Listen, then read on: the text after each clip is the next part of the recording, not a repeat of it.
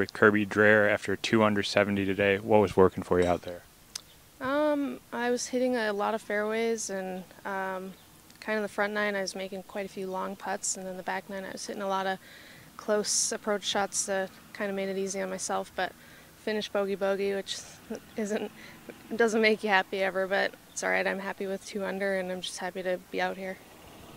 Speaking of happy to be out here, what do you specifically like about this golf course? I love this golf course, actually. It's kind of gives you an old school country club feel. It's very consistent. The greens are amazing. They're running really fast and they're huge, but you really have to hit certain tee shots. You have to really think about them. It's not just step up and hit it. So it makes you think a lot, and the greens are pretty tough. Talking to Jessie Tang earlier, she mentioned you guys both have the same swing coach. What has he done for your game specifically? For me, I had a rough last year, and I was in the middle of changing my golf swing, and I was kind of at the lowest point you could be in a golfer's mindset. So he kind of turned that around, and he made golf fun for me again.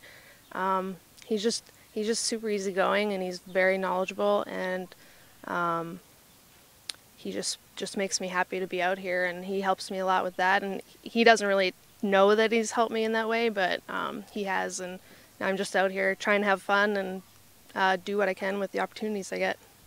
You mentioned he's helping you have more fun out here. Is there anything specific about that? Is it a different mindset, or what's your approach with that?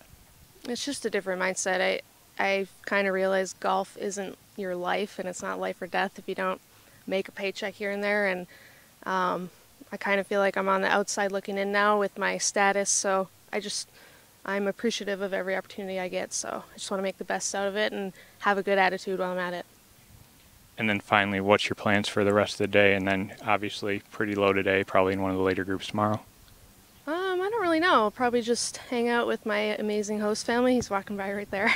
They have a friend that lives right on the lake, and they invited us out on the boat if we want to do that, so might do that. Probably go to Tim Hortons, which I've been hitting up every day since I've been here, and just relax. Well, enjoy it, and best of luck the rest of the week. Thank you.